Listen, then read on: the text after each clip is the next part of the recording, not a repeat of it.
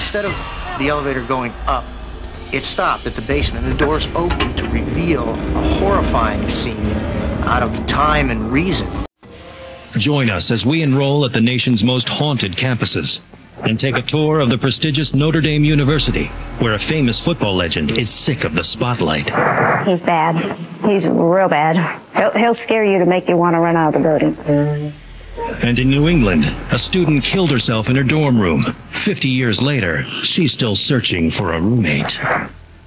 As the story goes, she left in the middle of the night, raving, seal it, rip down the walls. And in this Florida art school, students need more than their room key to keep this spirit out.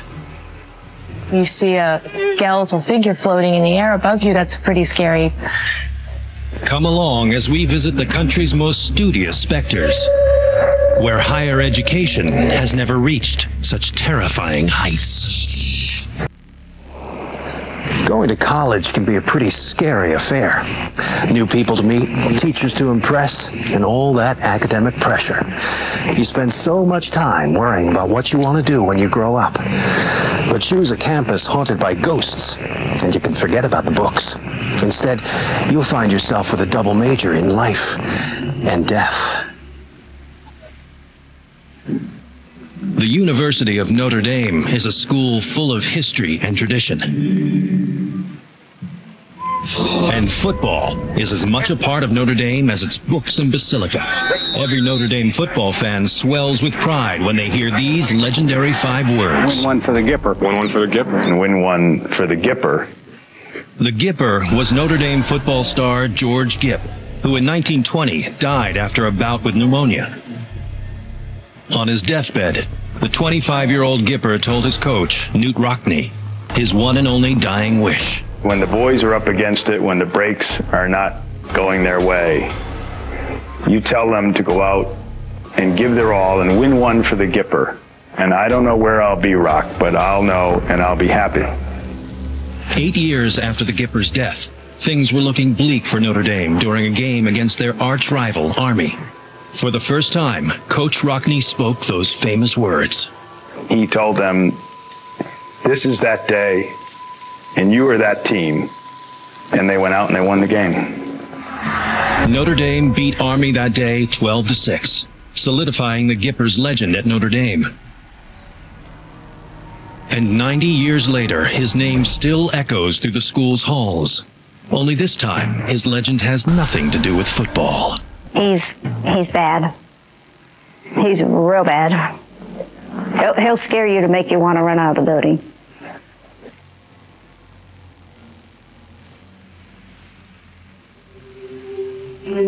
Notre Dame is located in South Bend, Indiana, and was founded by Catholic priests in 1842.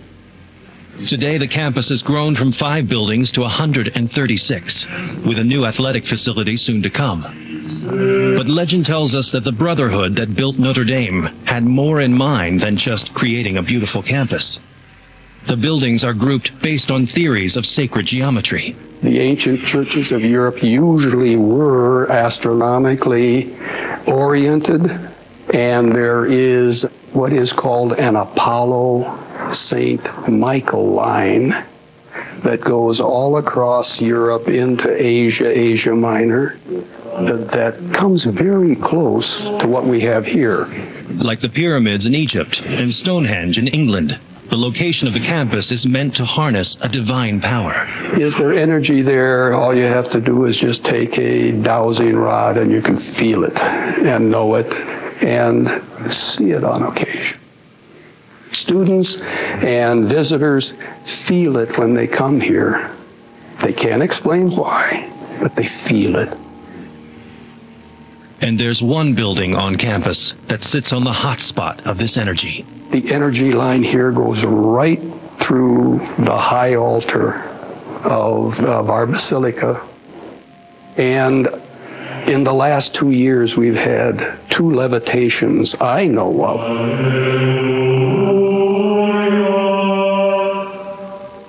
Students at Notre Dame know their college experience will be like no other, but most have no idea of the powers their campus really holds. I'm positive that the builders, the early community, knew of this energy They were creating something on Earth that, in the best of their ability, reflects God's designs. This mystique attracts 8,000 undergrads and 3,000 grad students, most of whom find it hard not to get caught up in Notre Dame's school spirit. It's incredible. Inside the locker room, there's plaques of all the Heisman Trophy winners, and you're surrounded by history everywhere you turn. It's hard to put into words, but when you're out on that field for the first time and you kind of, hear the crowd, cheering as you come run out the tunnel, it's just an unbelievable experience.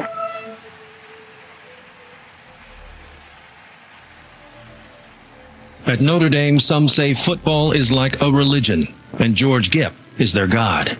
Gipper was notorious, great football player, notorious for his escapades in town in the evenings. Well, he was a very interesting individual, is the way I would put it. He was kind of a laid-back guy. He was almost shy, but yet he enjoyed playing poker. He enjoyed shooting pool. He enjoyed the good life. I'm sure he had a few drinks from time to time. Legend says George Gipp's wild streak would soon cut his career and life short. And he came back after curfew one night, so he couldn't get in, and he slept out on the steps, and it was really cold and rainy, so he caught pneumonia, and he died. So that's why they say that he haunts this place.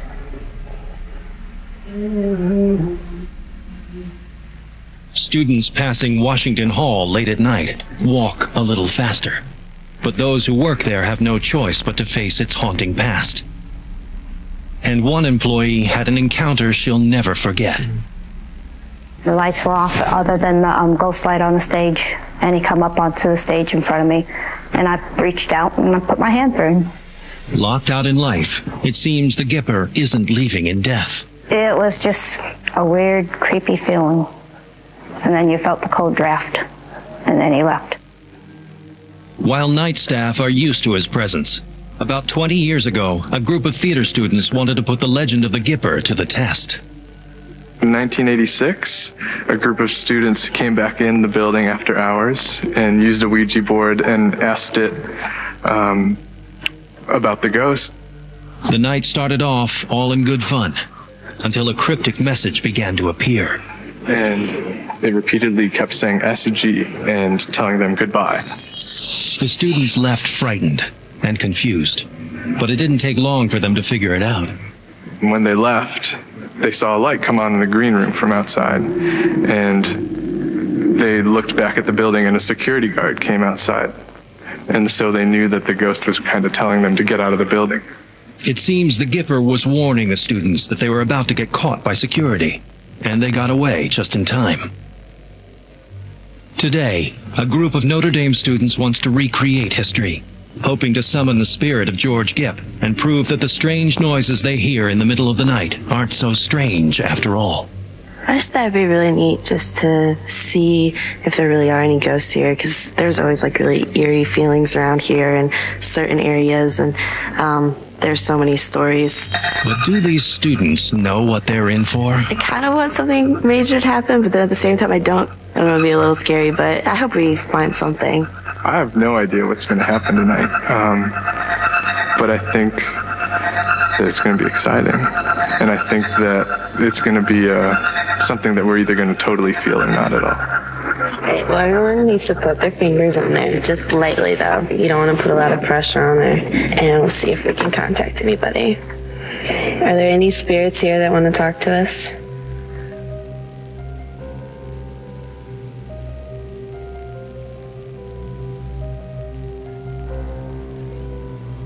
Will you tell us your name?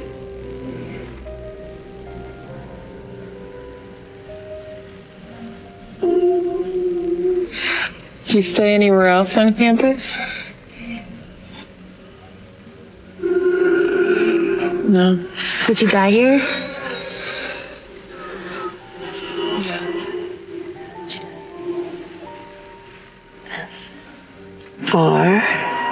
R-O-Z. You froze?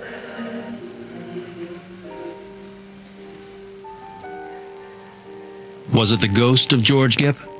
Perhaps Notre Dame's divine energy, or just a student's overactive imagination? There's so much about Notre Dame that's storytelling, and that's what all the other stories are about too, wanting to be back at Notre Dame, wanting to be here for, another semester, another year, another 4 years.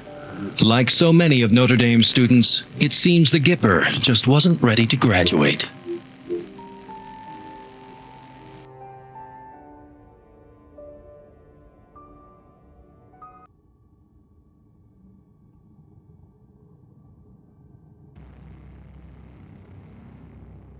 In the basement of Pennsylvania Hall at Gettysburg College aren't the only ghosts that have been spotted on the old campus.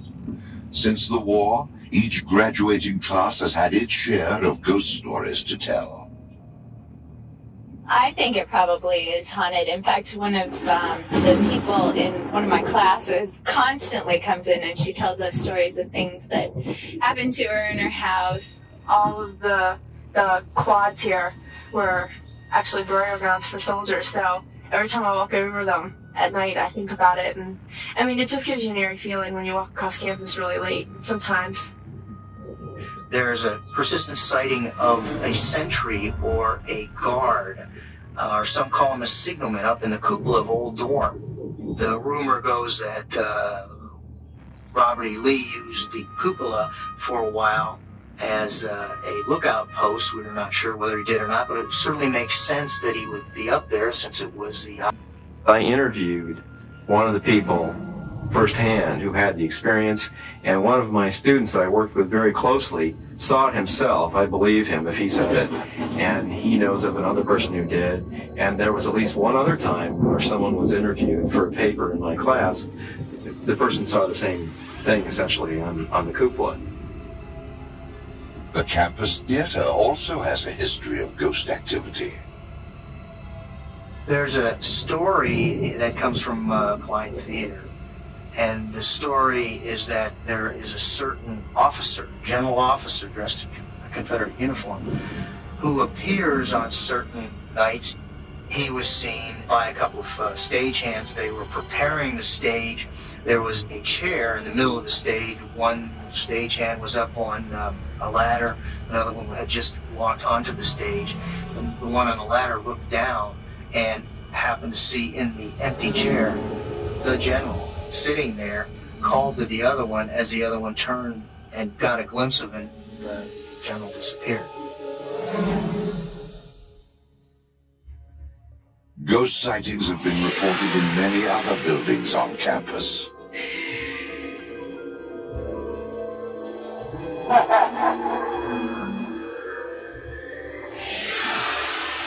Back at Stevens Hall, the Blue Boy isn't the only unannounced visitor to the girls' dorm. There are numerous reports of the sighting of a young girl in some of the rooms who doesn't really belong there. She seems to be interested in the clothing of modern day women who inhabit Stevens at this time. The women come back from a late night date, open the door to their room, and they see a young girl standing there. Hey, what are you doing?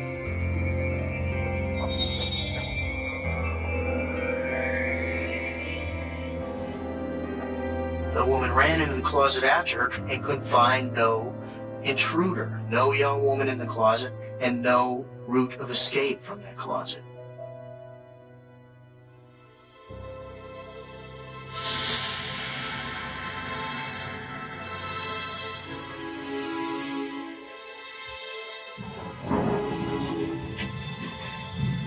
Off campus, another resident of Gettysburg who had a ghostly encounter was a woman who worked late at night typing papers for college professors.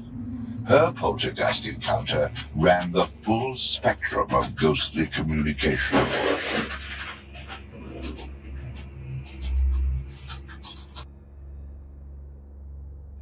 Ghosts seem to be able to communicate on not just a visual level, but an auditory level, on a olfactory level, and a tactile level as well.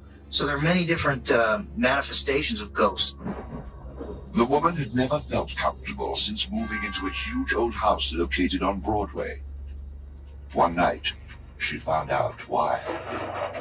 I began to have these feelings that something was wrong.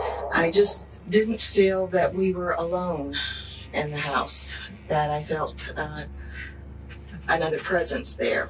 I started feeling a sensation that someone was behind me. You know how you feel when someone's standing behind you. And I turned around and nobody was there. And I thought, this is strange. Besides the feeling that something was watching her, she was also overcome by the sensation that she was sitting in the middle of a cold spot, a phenomenon that often accompanies ghost sightings. It's a chill that you cannot explain. I mean, no amount of cold weather has ever given me this type of chill. I've never had a cold from, say, snow or anything like that to chill the very core of me. And this chill does, it goes right through me. Cold spots are very interesting. I found that all of the people who had a feeling of cold had the feeling of cold before the apparition occurred. Most people, if you ask them, would assume that you feel cold because you're scared by the ghost.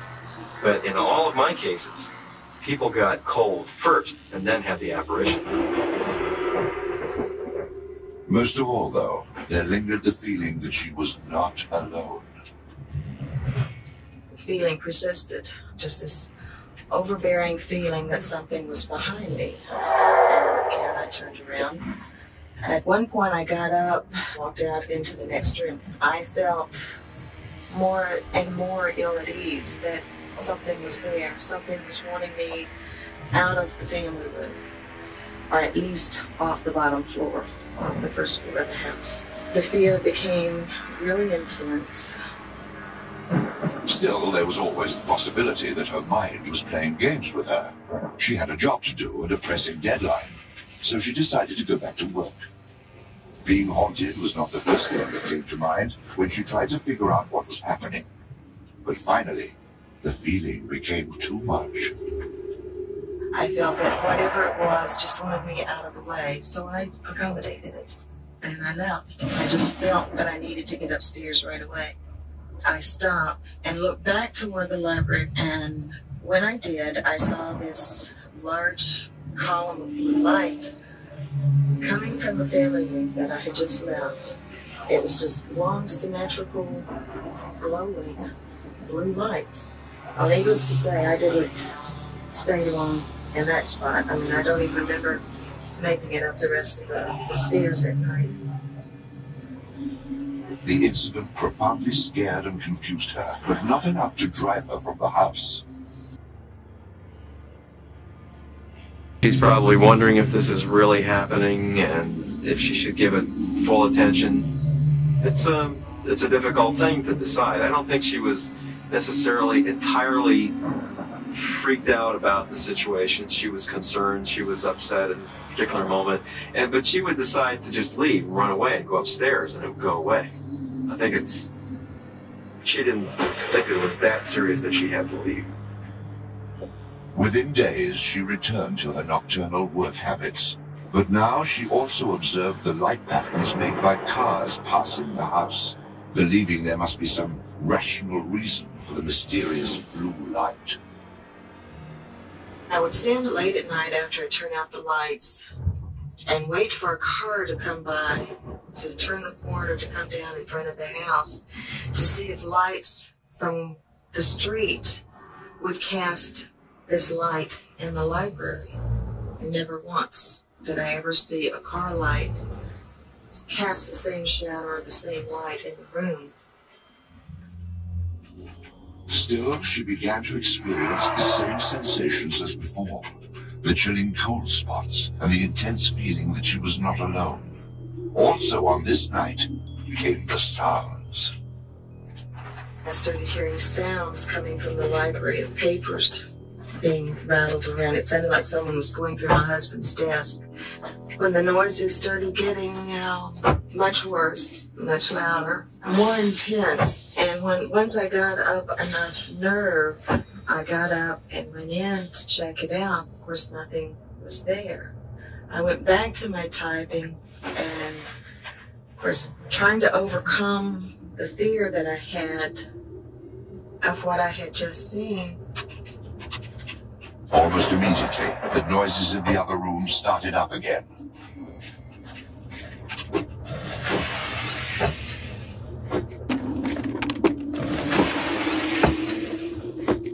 She decided that was it. She wasn't going to work anymore. She started going up the stairs and paused just for a second to look around to see if maybe her eyes weren't playing tricks on her.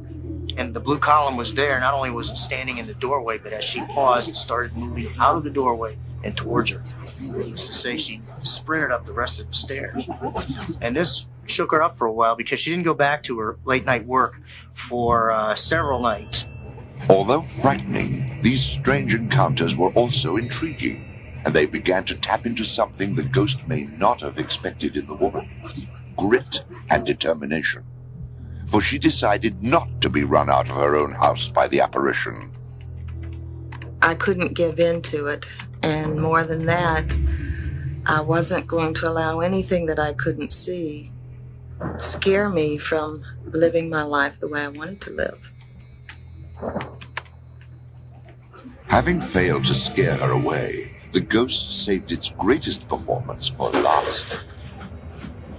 I had to stop and look over my shoulder again, and there in the doorway was the blue column of light.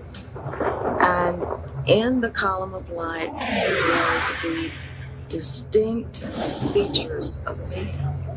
All in all, I thought he was quite handsome, quite dashing, but yet at the same time it scared the dickens out of me. He had this puzzled expression on his face, as if he was saying, "Why aren't you leaving?" It was like, "Why are you still here?"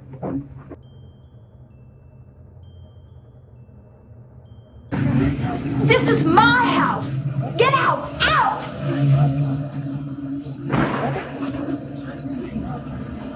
It sounds like an exorcism. I don't know how to take this exactly. It could be that she just somehow made the spirit feel that it wasn't worth the conflict. She was arguing back. She had dealt with the trauma, and it wouldn't occur to her again. There's something in me that says sometimes if you can put a face to your fear, it will help you to overcome it. There's no doubt in my mind that what I experienced in that house was something paranormal. What I experienced was real.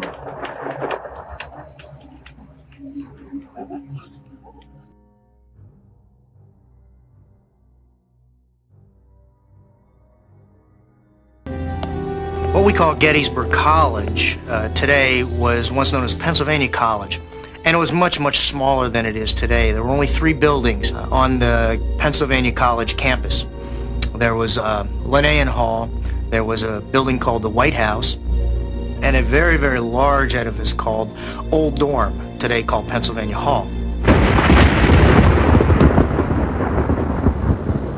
The fighting occurred just a few hundred yards to the north of the college campus. That meant that any structure back there was immediately confiscated by the surgeons and used as hospitals. Every single structure was filled overflowing with the wounded refuse of the battle. Old Dorm, being one of the largest structures in the area, was also filled overflowing. The lower floors they used mostly for the operating rooms, the upper floors for the recovery rooms. It's July, it's hot.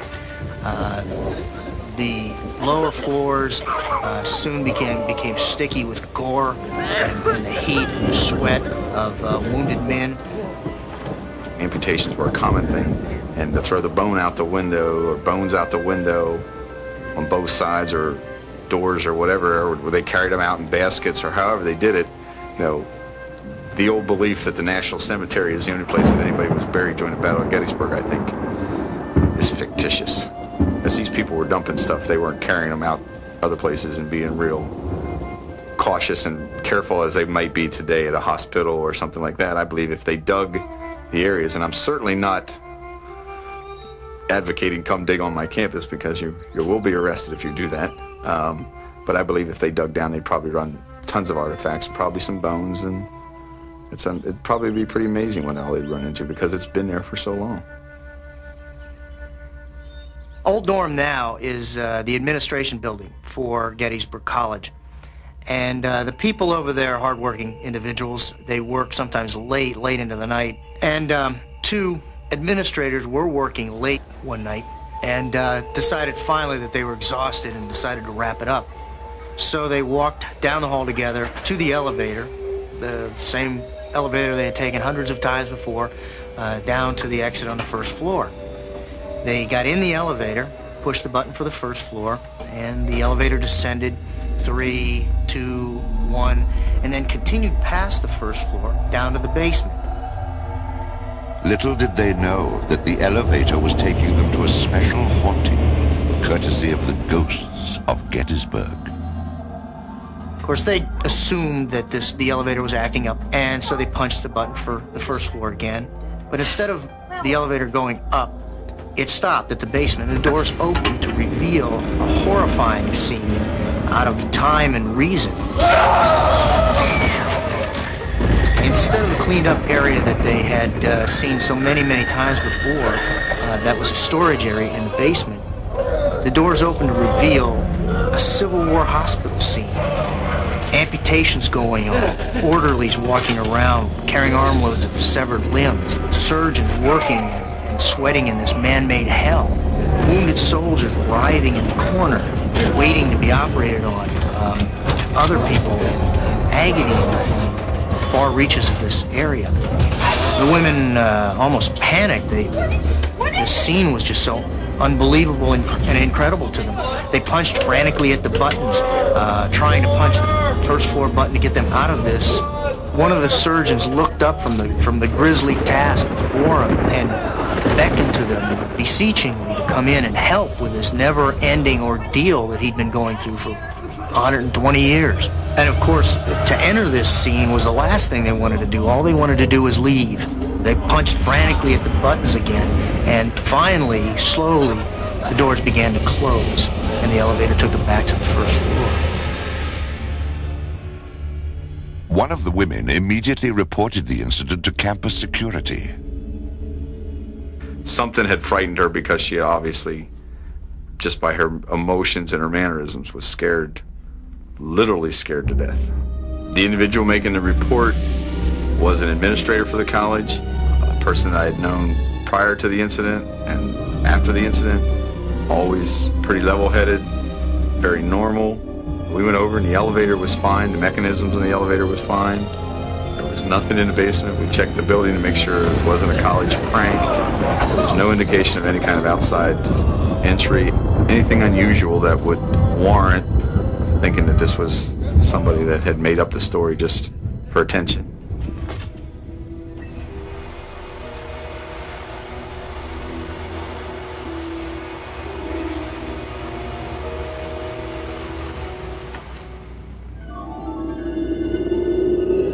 I think people are frightened of ghosts because it's the unknown. Suddenly you're confronted with a situation you've never been in before, and certainly something like an apparition that shouldn't be there or appears to be in the wrong place at the wrong time is going to frighten us. It certainly would frighten me.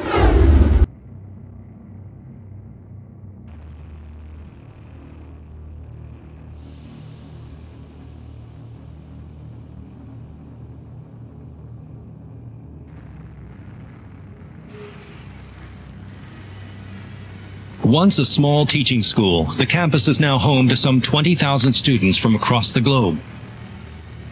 The first building of what was then called Illinois State Normal University opened on the campus in 1861. Known as Old Main, the domed building would be a landmark for almost 100 years. In 1946, the dome and the third floor had to be removed because they were deemed to be unsafe. And then in 1958, the rest of Old Main had to be torn down. But closing the earliest chapter of the university's history would only reopen its past. and some say awakened dormant spirits within. Nelson Smith, the school's photographer, was on hand for the demolition and took dozens of pictures, one of which would prove truly unforgettable. When he was looking at the negatives, realized that he had caught an instant in which the collapsing bricks, mortar, dust, and everything had formed the shape of a silhouette of Abraham Lincoln's face. The resemblance is eerie. But what does Abraham Lincoln have to do with Old Main? Because he was the person who drew up the papers, he was the attorney for the university, we've looked at that photograph and thought to ourselves that was Abraham Lincoln's spirit, perhaps manifesting itself at this moment that the original building on campus was demolished. Abraham Lincoln may be the most famous Fright to appear out of thin air at ISU. But he is certainly not the most infamous. That distinction goes to another alleged apparition, one that continues to make its presence felt among students and faculty. I was terrified of the stacks. It's got a presence, I guess. The stacks are located in ISU's Milner Library, named after its ghostly former librarian, Angie Milner. We're standing in front of Milner Library that was built in 1940. This is the building that was named for Angie Milner. She was our first full-time paid librarian at Illinois State Normal University, and this is the place where she is said to haunt the stacks.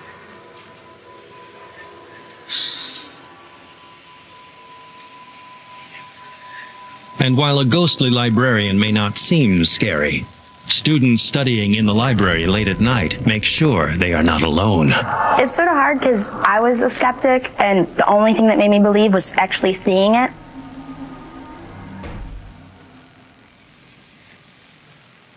By day, the stacks seem harmless. But at night, students and employees have heard strange footsteps. Books are moved from shelf to shelf. And, most frightening of all, a chilling shush from the ghost of the late librarian. This is the hallway here where Sarah saw the ghost of Angie Milner. And that's also the direction from which the sound of the footsteps was coming. I have had several experiences feeling Angie Milner's presence when I've been in the library. Is the ghost of Angie Milner lurking in the cramped shadows of the library? And if so, why? As the school's first librarian, Angie Milner built and organized the library's collection from scratch. This library was cataloged in her own handwriting for probably the first 10 years that the library existed. It was Angie's hands-on approach that helps explain her lingering devotion to her work. This is one of the books from the section that she had just finished cataloging when she passed away.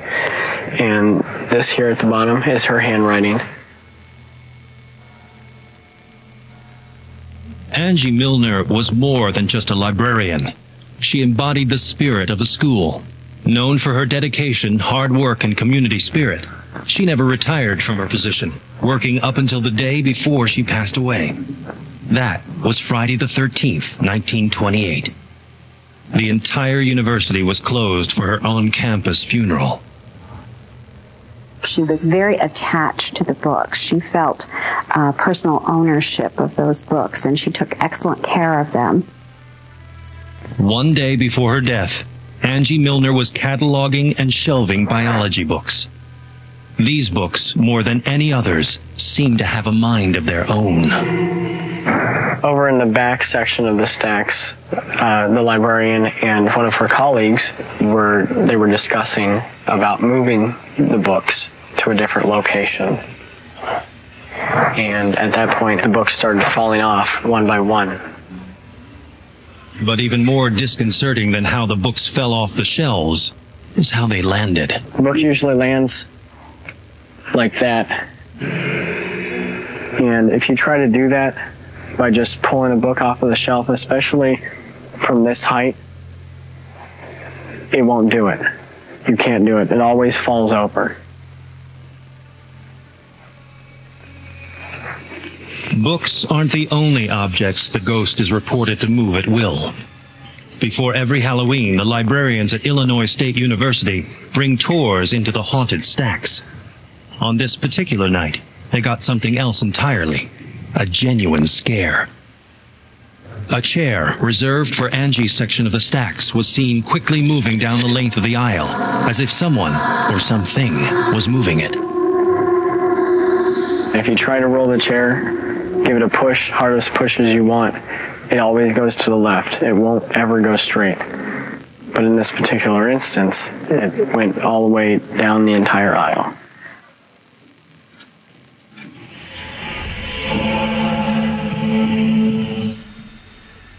Recently, students doing a research paper on Angie's ghost brought a medium with them to try to contact her. And we found one spot, kind of in like the middle aisle, and we just stood there. I was pretty sure that she was across from us.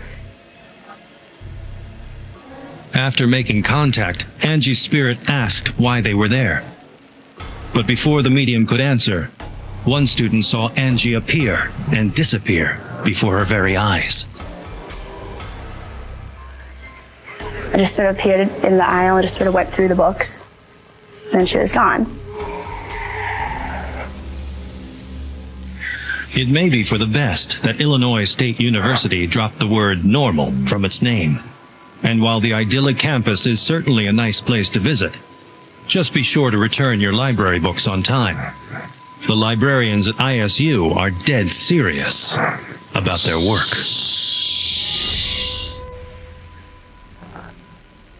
Welcome to Sarasota, Florida, home of warm beaches, bikinis, and the circus. Believe it or not, the vacation destination of Sarasota owes much of its history to the Ringling Brothers Circus. But it's another Ringling building whose history is far more bizarre than the Big Top. Ringling School of Art and Design attracts an eclectic mix of art students.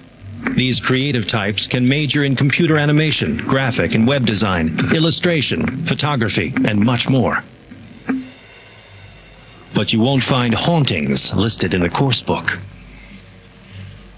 It seems at Ringling, ghost sightings are strictly extracurricular. You see a skeletal figure floating in the air above you, that's pretty scary. I didn't believe it until I saw her that night. It was kind of an eye-catching experience and a life-changing experience. Ringling's resident ghost dates back to the 1920s. Students call her Mary, and many believe life wasn't kind to this depressed and aging prostitute. This is actually a picture I took in the hallway of what I believe could be Mary. I don't know what it was. It was scary, whatever it was. Call it what you will. Maybe I was, hallucinating. Maybe I was dreaming, but I don't know. I heard a lot of ghost stories from here, and this close to the room where it happened, I don't know what to think.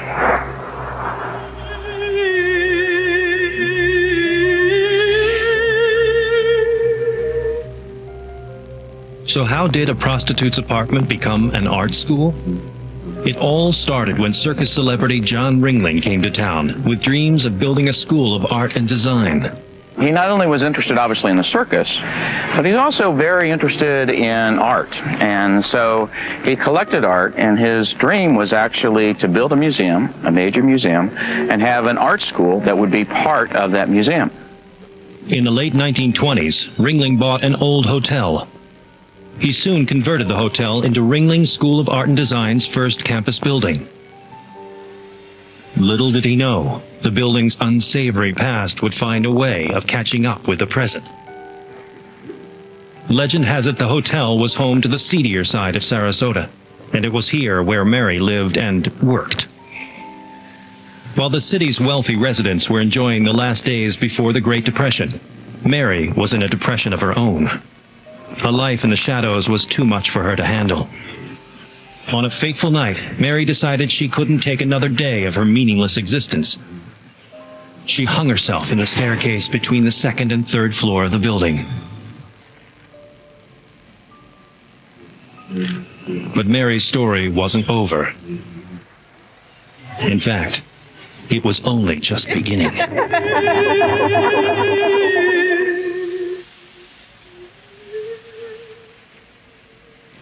Today, the old hotel is a dormitory known as the Keating Center Residence Hall. Many believe the lady in white has never left her former home. The stories of Mary are legendary. We've heard stories over and over again from various students who have experienced the ghost of Mary, if you will, in our Keating Center, which has been a residence hall for 75 years almost. The hall's recurring resident has made her presence known to generations of students at Ringling.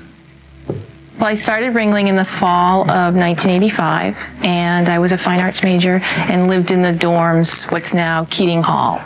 I noticed some funny things starting to happen in my room. I'd leave and turn the lights out, and when I come back on, the lights would be on. I had a scarf that was just sort of draped over a doorknob, and it was all of a sudden tied around the door one time. So just little kind of creepy things that I would notice that would make me a little bit nervous. But on one fateful night, Mary went from a playful prankster to a terrifying specter. I woke up and opened my eyes, and there was this ghostly figure hovering in the far corner of my room. She closed her eyes, hoping it was a dream, but when she opened them again, Mary was still there. And I said, "Mary, go. You don't live here. You're not welcome here." Mary vanished, just as a concerned neighbor who heard screams ran in. And then I told her what had happened, and she said that she had encounters with her too in her room. Mary's hovering act has also made its way outside the walls of Keating. My friend and I, Todd, were talking and walking towards the Keating Hall. It was 2 in the morning, and the entire campus seemed dead to the world. But one resident was a little more dead than the rest. I stopped, and my friend wasn't paying attention to what was in front. He was paying attention to me. And then he turned around and looked at me and said, "What are you looking at?" On the very top floor was a girl standing in the window. It didn't seem right because the girl was dressed in more of an early 1900s, late 1800s long dress, but it wasn't quite right. Right before their eyes, the shadowy figure jumped. And we ran over to where the bushes were, to where she would have fallen, and there was nothing there. It was just an ominous, eerie sight. Is Mary's spirit teaching the students of Ringling a lesson in fear? Or is she simply a wayward soul too depressed to graduate to a place of even higher learning? For some, it's a terrifying visit from the other side. For others, it's just another part of the frightening and mysterious experience that is college.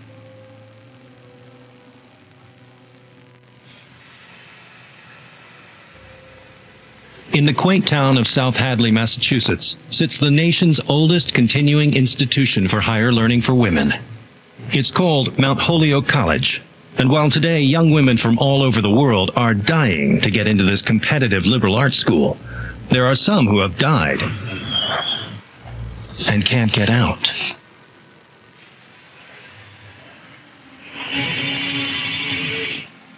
Founded by educator Mary Lyon in 1837, Mount Holyoke's 2,000 students continue to hold on to the traditions of its founder. From the athletic complex to our classrooms and student center, there's so much to rave about. It's just a great place to live and study. The traditions have stayed for so long, and there are so many because it was founded in 1837, and at that time it was the first women's college anywhere in the U.S., and they've just kept going with the whole sisterhood bond and keeping the community together. The all-women's atmosphere is incredible. It's an atmosphere unlike I've ever experienced. It's an intensely complex support network. But when it comes to ghosts at Mount Holyoke, students can't say they haven't been warned. I remember the very first orientation, they were like, okay, here you are, you're gonna hear ghost stories. There are lots of ghost stories. They were like, if you're scared, leave, because these are scary ghost stories. Many of the ghost stories are attributed to the body buried in the center of campus. It is the grave of the college founder, Miss Mary Lyon. As a presence on campus, she is quite, present. She is absolutely here. Mary Lyon founded this school in 1837, and it was a labor of love. Mary Lyon was a huge advocate for women's higher education, and even today, all who say her name do so with a great appreciation of her efforts. But there was one person at Mount Holyoke who didn't share the admiration. Rumor has it that Mary Lyon and the school's religious clergyman, Deacon Porter, were having an illicit affair. Deacon Porter was a good friend of Mary Lyon, and some would say perhaps too good of a friend. Today, a picture of the deacon's wife, Mrs. Hannah Porter, still hangs on campus. And some students swear the portrait is possessed. Hannah Porter's portrait is, in fact, very somber, and apparently the look she takes on during finals time is very disapproving. Many students perceive this as her final vengeance against Mary Lyon for the affair she perceived between our founder and Deacon Porter. But a creepy painting isn't the only remnant of the past that comes alive at Mount Holyoke. Mary Lyon herself makes her presence known. And while she isn't necessarily menacing, there is one spot on campus where students and staff don't like to go. I live on the 4th floor of Wilder. I would say it is haunted. What do you think? Definitely. Yes, it's really haunted. Students assigned to the 4th floor say they've seen firsthand that Mount Holyoke's ghost stories aren't stories at all. My roommate was asleep in her room, and I had just gone to bed in my room, and it was probably about 1:30 in the morning. And all of a sudden, I hear footsteps walking. So I think, okay, it's my roommate Hannah. She's up, walking around. I hear the footsteps come in my room, come over to my bed. I'm sleeping on my side with my eyes closed the entire time. So the footsteps come over, they stop at the edge of my bed, and I feel like somebody's just looking at me, just kind of check to see if I'm asleep or not. And I feel an arm come out and sort of like go to grab my arm.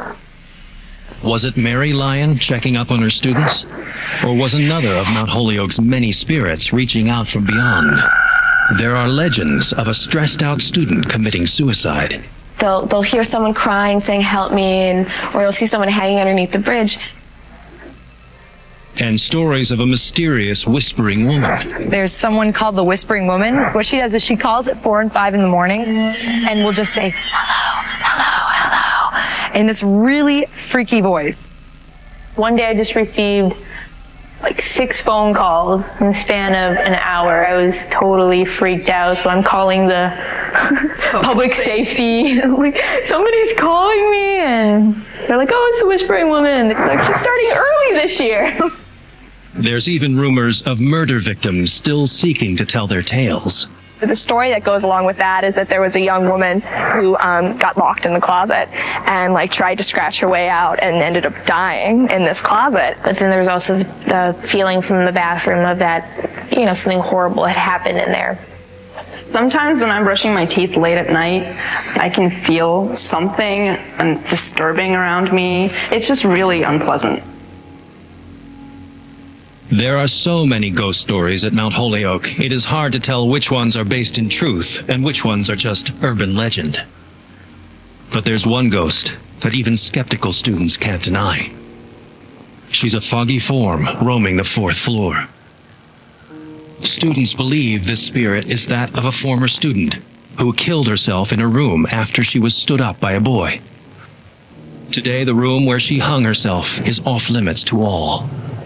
For a long time, it was reported that students who were rooming in the room had their legs broken routinely.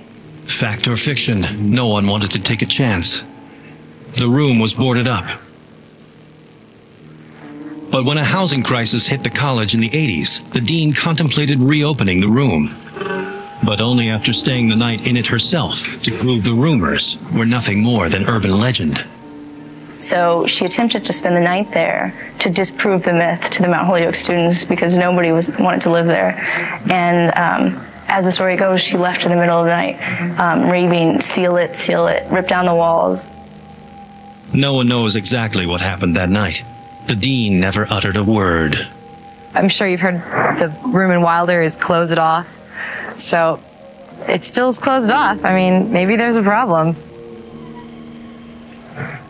But it seems like at Mount Holyoke, when one room is boarded up, the ghost of the White Lady just moves to another. So this is a room where social functions are held to this day, and the woman in white frequently makes appearances at them. But even students who've never seen a ghost know that the supernatural is just part of the Mount Holyoke experience. In all honesty, I'd probably freak out and go to another room and maybe call like Residential Life and be like, my room's haunted, hon. We need to fix this.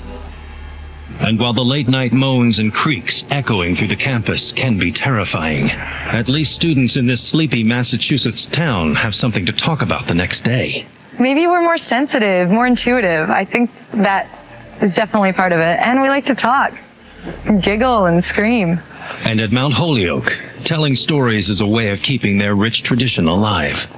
And perhaps a way of accepting that at this school, the dead just might be walking among the living. It's exciting in a weird way. Yeah, definitely. Yeah, it's kind of like a creepy movie. Freshman students at Ohio University found out that although everything looked innocent on the outside, on the inside, this college campus harbored a history of horror. According to the British Society for Psychical Research, the 13th most haunted place on Earth is Athens, Ohio.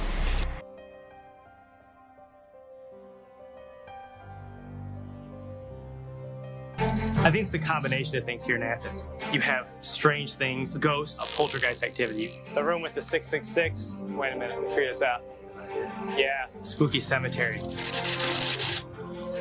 You throw in a crying angel, a haunted mental health center, residence halls that have ghostly inhabitants walking the halls at night, and you end up with a pretty spooky but pretty special place. I can't name one person I know on campus, and I've know quite a few people that haven't had some experience or know someone that's had an experience. People started telling me, oh, you live in the haunted room in Wilson Hall. Lights, curling irons, radios, all would go on and off on their own. You can hear what sounds like marbles going across the ceiling. All this strange stuff started happening. Things started flying around the room. You couldn't really even make out her face, but you could see through her. Sometimes we'd hear rattling inside. There was a distinct sound of somebody or something moving things around in the room that we had just come out of. I decided not to stay in my room anymore. I stayed with friends. I've met a couple people that have felt very uncomfortable here from the start and said that they will never ever set foot in Athens, Ohio again. You'll be surprised how many people call you and say, oh, you won't believe what's going on in our hall right now. The Spook File is a collection of newspaper and eyewitness accounts of unexplained events in Athens.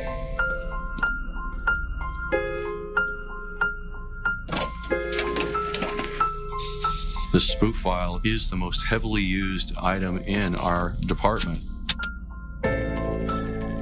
Yes, there are all kinds of unusual events and unexplained events that may be paranormal, and there are certainly a lot of unexplained events that never end up with any resolution. Documents in the Spook File reveal a disturbing link between 5 local cemeteries and the town of Athens. When these 5 cemeteries are connected, they form a pentagram around the city of Athens, with the center of this being at the very center of campus. As you branch out, you begin to hit residence halls and the ridges, the mental health center, and you hit areas that are just chock full, really, of ghost stories and of legends behind them. There are several reasons why there's so much stuff going on here, and I'm going to explain a few of them. I decided to take people out into where it actually happens. Sometimes we see some stuff that we really just can't explain away. In 1873, the Athens Lunatic Asylum opened its doors. The Ridges at night is I think a horror movie waiting to happen. Part of me is really excited to go into the Ridges because it's an opportunity that not a lot of people have to to be able to get in there and explore and see what we can find. And there's so many legends. Originally, when it opened its doors, a big sign over the wrought iron facade was the lunatic asylum. Now, of course, it has this new name, the Ridges, to help describe perhaps its geographic look, a structure of 18 million bricks. And there on the top of this hill are these Victorian, beautiful but very spooky, very unsettling buildings. When you imagine what a 19th century mental hospital would have looked like, this is it. There are some of the rooms you can look through and still see shackles on the wall where the inmates were shackled.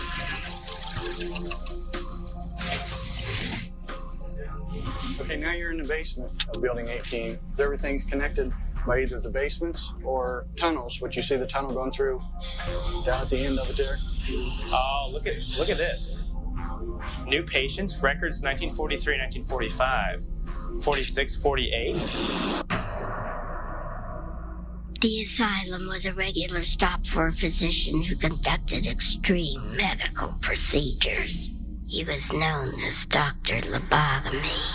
He would travel around the country in a station wagon and his little tools, you know, his ice picks. And this guy could do up to 20 lobotomies a day because it would only take 30, 40 seconds to run that ice pick through somebody's temple and spin it around a little bit and destroy their frontal lobes. And then off he'd go.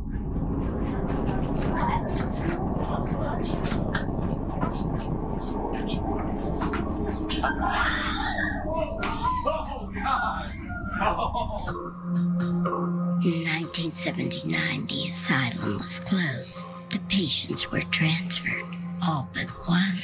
A woman disappeared. They searched the institution 3 times, couldn't find her anywhere. The family had missed her and inquired as to where she was. So they had made searches, and I guess they had made several searches, you know, like in 2-week intervals, but they never found her. Sometimes you'll actually look up there and you'll see the window and they see something peering down upon them, which obviously creeps anyone out. Many people report an apparition. And in this one window, you could just barely see a presence. I promise you, I know it sounds exaggerated, but you could tell there was something up there. Year after year after year of sightings of a woman moving from room to room through the windows. Let's go see what's going on. I thought he went over here.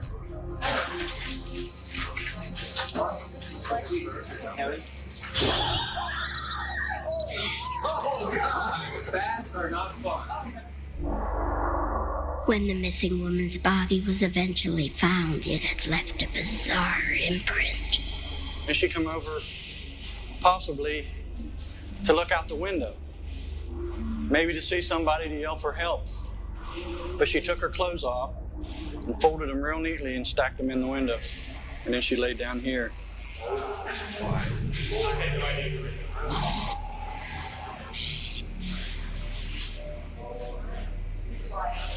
could see everything. You could see where she laid down. It feels funny. Like I got chills when I walked in here. Really. In 1981, a student who touched the stain claimed the dead woman's spirit followed her back to her dorm room. One night she was asleep. She opened her eyes and saw a face floating level with her head. It was a woman's face. This, of course, freaked her out greatly, really frightened her. No one heard anything for 3 or 4 days. They went in to check on the student to see what was wrong. She had killed herself in Wilson Hall. I just hope nothing followed me out. Coming up next, entering the suicide room. This is the student room. We're going in. She's right here. She's standing right here. And later, this family has been chosen to brave a night in a haunted castle. My name is David Olson, kind of a show-me kind of guy. Kim Olson. Oh, I like adventure. Let's go. Katie Egger. I wake up every morning scared. Stop it. This is going to be so cool.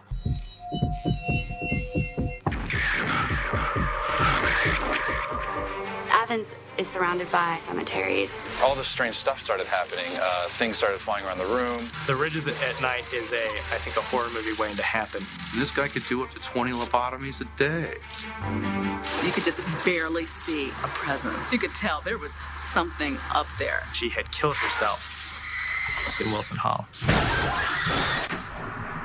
In 1981, a resident committed suicide after claiming to be haunted by a woman who died in the Athens lunatic asylum. A student on the 4th floor committed suicide under strange circumstances, and ever since then, it has really held the reputation as the most haunted place on campus. Just do me a favor, and everybody just sort of crouch down and get a good hold of this grass, feel the ground.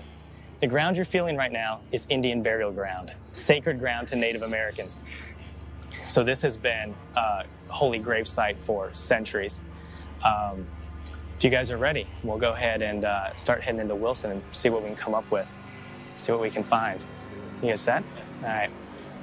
Most people never get the chance to see what you guys are about to see. What we're gonna do is, again, we're right here at the gateway to Wilson. The most haunted room on campus is just 4 flights of stairs straight up. All right, let's head on up.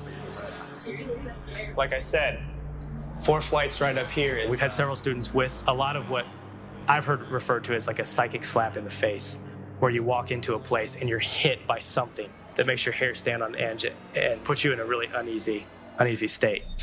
Creepy building. It is. You're absolutely right. Right here through this door is pretty much right where it happens. This is the hallway where most of the ghostly activity is centered. You guys ready? Yeah.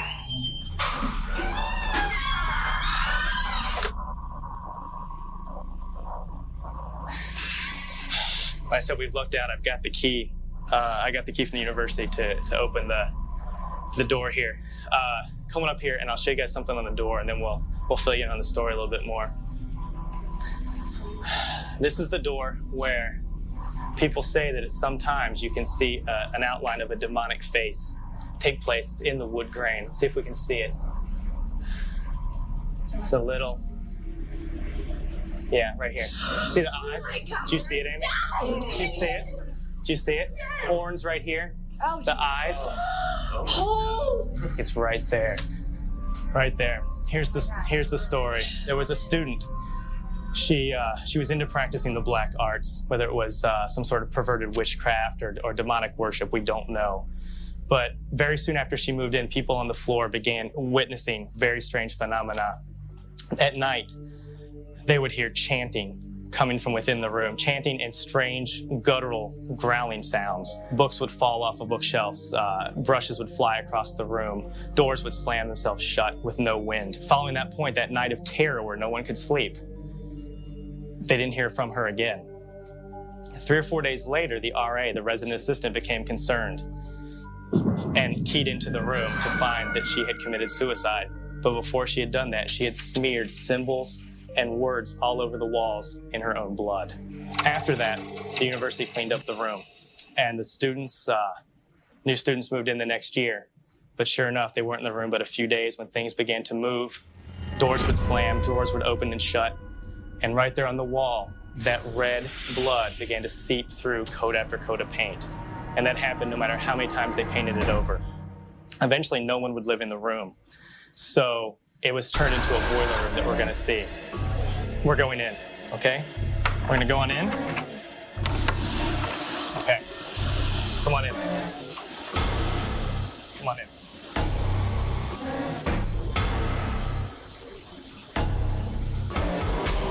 If you come right over here, you can see where the wall was taken out. That's the wall that had the blood coming through it. The university, the only way to stop it was to completely destroy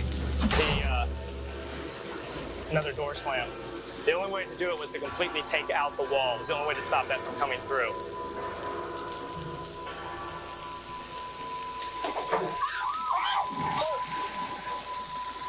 Oh, it's just a board. It's a board. It's a board. Okay. All right. Do you guys want to go? Do you want to get out of here? All right. Let's go. I agree. Yeah. Let's get out of here.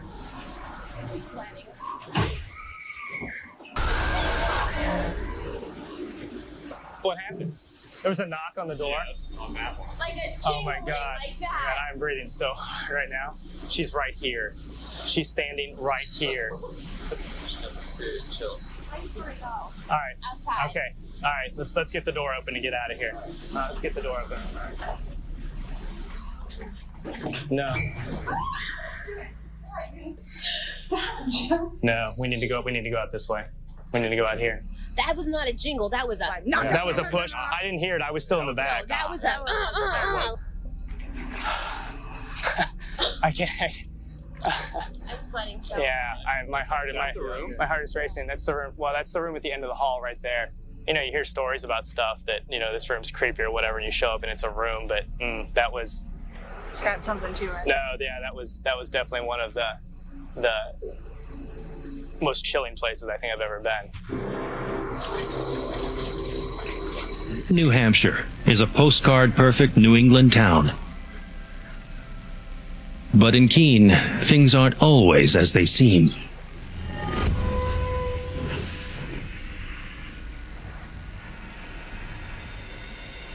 Located in the southwest corner of the state, the city of Keene embodies small-town living at its finest. It's like a quintessential New England town.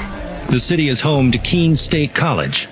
Much like the city itself, Keene State College is a friendly, tight-knit community. The campus is really nice because it's small enough, but it's big enough. You know everybody. Everybody knows everybody. It's kind of nice. Little over 5,000 kids. It's a good time, it really is. When they're not studying, Keene State students like to have a good time. Actually, Playboy called us the #1 party school. Yes. So, we're professional partiers. That's what Playboy called us. Our students have external influences on them for the first time, whether it's mom and dad not looking over their shoulders or new lives to lead. But our students are just like any other students anywhere else in the country. The students of Keene State College, however, might disagree. They say other students don't have to worry about pressures from the paranormal. I would say that there's some pretty restless spirits around campus. And I'm not really concretely, sure about what they are or what their business is, but I'm pretty sure that there's things going on here that aren't normal.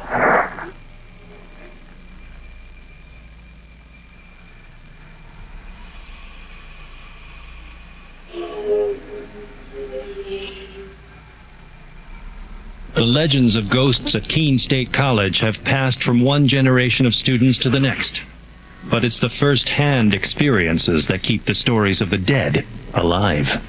Basically, just chills, all through my body, and it was so scary. When I was up there, a couple of the lights were flickering. It's really dark. It's very creepy. Of all the spirits rumored to be enrolled at Keene State, there is one that everyone knows about. Harriet Huntress. Harriet Huntress. Harriet Huntress. We just call her Harriet now. We just kind of are like, oh, it's just Harriet.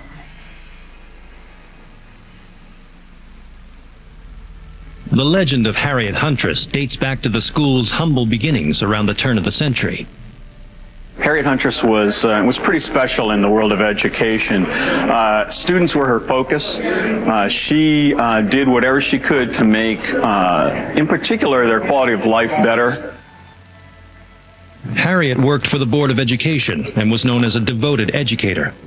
She passionately fought for underprivileged students and raised funds so no student at Keene State College would be denied an education. The story goes that in 1918 she became afflicted with a mysterious illness and was bound to a wheelchair. But that didn't stop her tireless dedication to the school. Many say before she died, Harriet left a large sum of money to student scholarships. After her death, the school named a residence hall after Harriet. Huntress Hall sits on the Keene State Quad in the heart of the campus. And according to legend, Harriet's ghost has returned to Keene State, keeping a watchful eye on students who reside in her namesake hall. Huntress Hall had always been an all-female dormitory, but during World War II, we started to have naval air cadets coming in to stay and to study while they were being trained at the airport outside of town. The all-female dorm was split in two to house the air cadets. they say that's when the problem started. We've been told many times that the young ladies that lived in Huntress were trying to get through the barriers to the men's side and vice versa. And when that happened, Harriet was upset. And the noises started.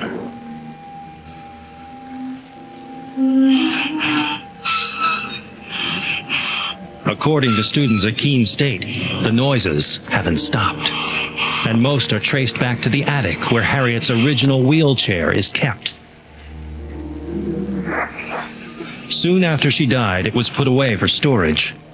But some say Harriet's spirit is still attached. And the dark corners of the attic are where she roams.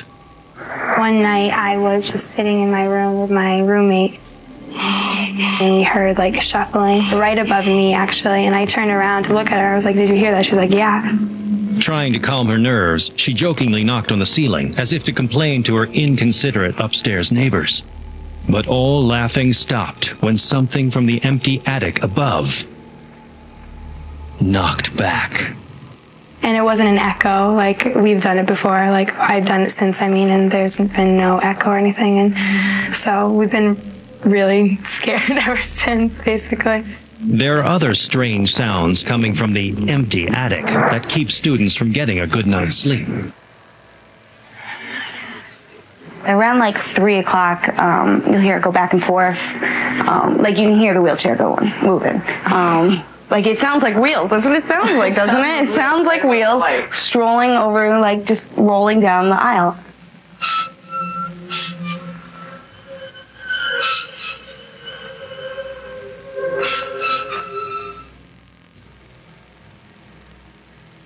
Is the ghost of Harriet Huntress eternally making sure her students stay in line? I don't know. I guess Harriet's still around for some unfinished business, I guess.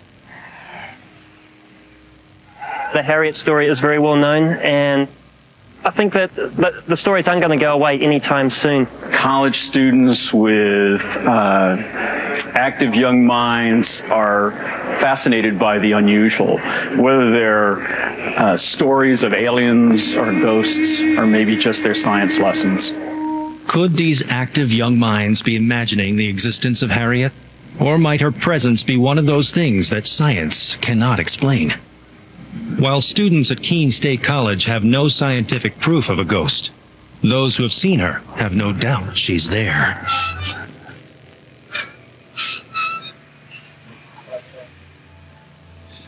Survive 4 years in a haunted college, and you'll leave school with more than just a diploma.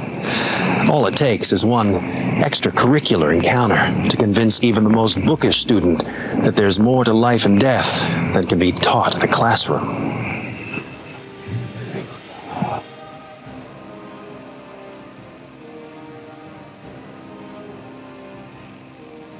Thanks for watching. Be sure to like, subscribe, comment, and share to keep fascinating content coming here at Nightmare Nexus.